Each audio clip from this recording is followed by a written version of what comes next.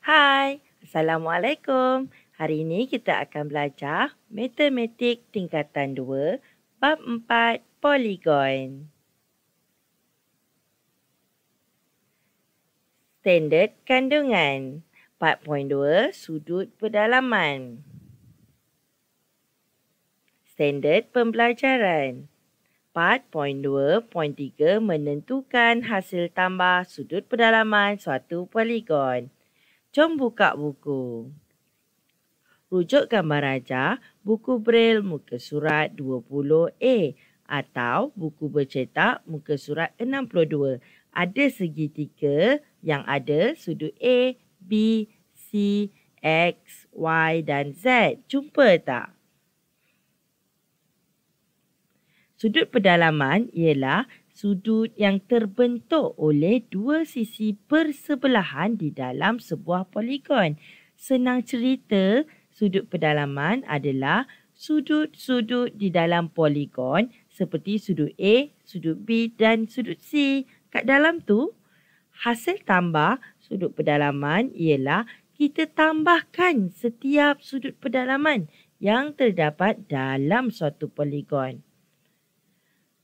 Contoh, kita tambahkan sudut A, sudut B dan sudut C kat dalam poligon tu. Formula hasil tambah sudut pedalaman ialah buka kurungan N tolak 2 tutup kurungan darab 180 darjah. Salin tahu? N ialah bilangan sisi poligon. Kena ingat. Contoh, hasil tambah sudut pedalaman pentagon iaitu 5 sisi.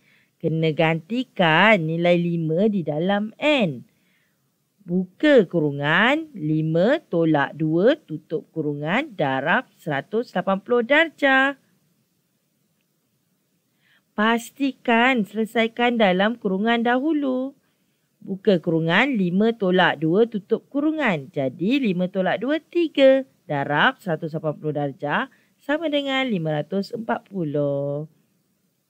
untuk pentagon. Sekarang, cuba cari hasil tambah sudut pedalaman untuk heksagon, oktagon, dekagon. Boleh ke? Tahniah, anda telah berjaya menguasai cara mencari hasil tambah sudut pedalaman suatu poligon dengan menggunakan formula buka kurungan N tolak 2 tutup kurungan darab 180 darjah. Terbaik!